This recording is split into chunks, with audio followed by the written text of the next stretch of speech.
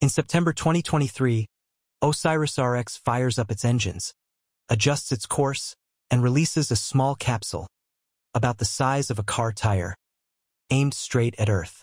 No thrusters, no second chances, just pure physics. This thing is screaming through space at over 27,000 miles per hour. As it slams into Earth's atmosphere, the friction generates temperatures hotter than lava, but the heat shield keeps the precious cargo safe.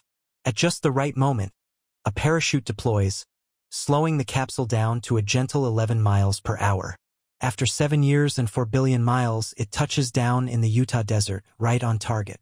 Scientists rush in, grab the capsule, and within hours, we're opening a time capsule from the birth of our solar system. That's not science fiction. That's OSIRIS-REx. It makes you wonder, if we can pull off something this precise, what else is possible?